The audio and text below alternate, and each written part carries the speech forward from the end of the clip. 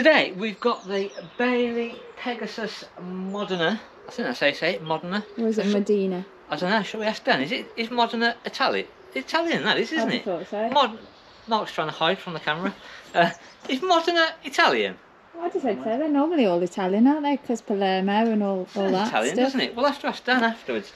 In this one, you can sleep like a dream, and we're going to come to that in a bit.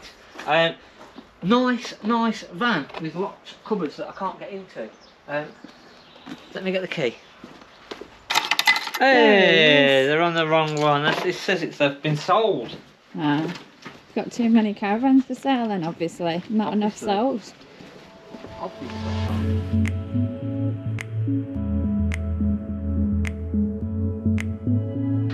The Bailey. Is it a Modena or a Modena? Modena. Modena. Modena. Modena. 16 A B C D E F G. 16 2016. So 2016 this one. I've got the keys now. 1300 kilograms, kgs, MTPLM, so maximum weight of 1300.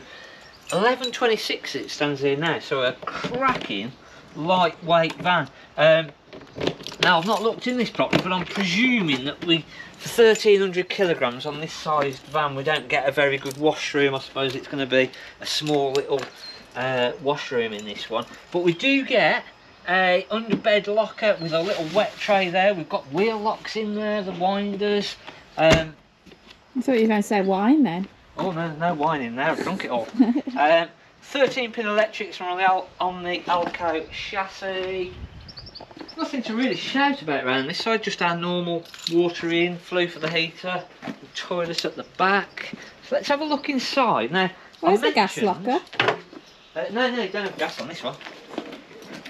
Ah, it's behind the door. Hiding. So I mentioned on this one, it's a dream. You get a dream sleep on this one. That's the only thing that lets this down slightly. Room for one. Is no, you've got room for two, but you can only have a 3.9 and a 6 kilogram if you're using propane. So, and they're always a little bit awkward to get in there. It needs a good clean as well. So I mentioned on this one, you get a dream sleep.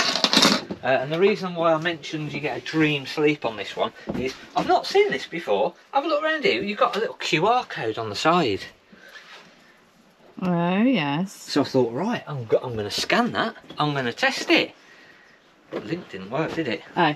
So the link that it should have been doesn't now work. So because the link doesn't work, I'm going to show you how to make the bed at the front. Don't know why you really need to make the bed at the front. I suppose if there's 4 of you, there's 2 couples and you want 2 double beds. Yeah, or you've got 2 kids, because that's a bit of a small single bed, this isn't it? Because you could use 2 kids on here, top and tail, couldn't you? So we're going to show you how to make it into the dream bed that the QR code should have showed you, that doesn't show you, that I'm going to show you. So we remove our cushions, we just get these out of the way to begin with. Remove our little bolster, side rest. Remove our back cushions. See why people buy fixed beds now, can't you? Yeah. Where's it gone?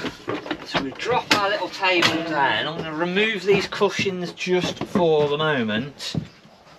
Now, what you're supposed to do is the little end cushions there, you're supposed to turn them over, but I don't really think it makes a huge amount of difference turning them over, to be honest. So I'm not going to. You're not really going to sleep down that end, are you? Because it's under the shelf. And then we turn this one over this way.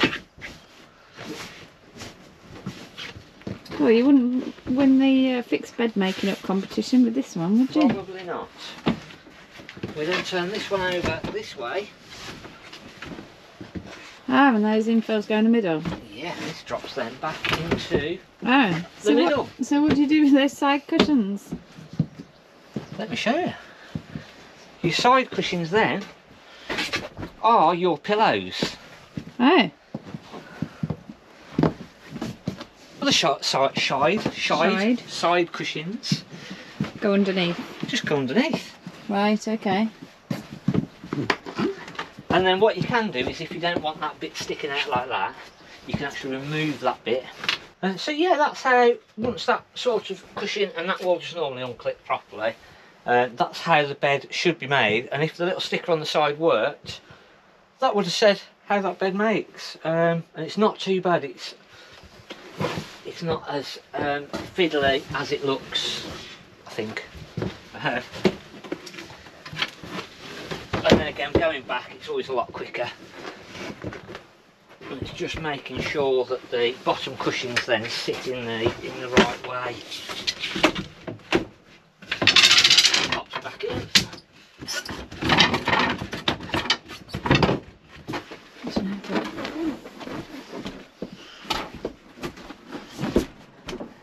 Put that cover back in. And Good, isn't it? back together. So it doesn't take that long, but obviously it does just take a bit of setting up, but that's the proper way to actually make the bed up. We've got our little spotlights around this nice big front window with our fly screens and blinds, and then all of our fly screens and blinds and all of the other windows. We've got the radio. Nice kitchen area, and again we've got our little fold up unit just on the side. We've got our Truma heating that works off the gas and electric. We'll put a little pop up in that if you need to know how that works. We had a look at a Avondale earlier on in the week, which had got the battery, no, it's a spare wheel in the floor, hadn't it? Bailey now put the batteries in the floor in these, so it's got the battery already fitted in. And then nice amount of room underneath of our bed. Oh, there's the proper bed running Proper, in there yeah, as well. proper bed cover to go over the bed once you've got your sheets on. And then all of our carpets. We've also got our electric box in here as well. So our 230 trip switches and our there. fuses and whatever, just all there. Plenty of storage on that. Nice amount of storage. We've got our 3 gas rings and our electric, and then our 3-way fridge. Good size fridge. Nice fridge with our little freeze compartment up the top there as well. Just on this side we've got a little hidden cutlery drawer. So that's where our cutlery drawer goes, and again the gas box is at the sort of back of this, so it works quite nice having that cutlery drawer and a little bit of extra storage. Little locker just at the side, just for bits and bobs. And again we've got a 230 volt socket and our TV sockets and 12 volt point there as well, and all of our electric switches just there. Shall we have a look at the bathroom? We certainly shall. Our little bathroom light switch isn't that one, it's got the pull cord. So we've got the separate shower and toilet, which I'm surprised. It's quite a big bathroom, It's hasn't a it? cracking washroom. You'd have thought with the size of this van that would have probably been down to a combined shower and toilet. With the weight, they've really come up trumps on this. Squeezed it all in, haven't they? And it's quite nice because there are quite a lot of skylights, roof lights in the ceiling, so it's very nice and light in here. Plenty of storage all the way around. We've got our storage underneath here, which is sort of our wet locker as well there. The access from underneath, and then this side we've got our boiler, but then at the front there we've got loads of storage up that front section too. So a cracking little lightweight fixed bed 4-berth van, and you can sleep 4 people by making that front bed up at the front there as well. Hopefully you've liked our little review on this little Bailey Moderna. Let us know in the comments what you think, and thanks for watching on Mark at the Caravan Place.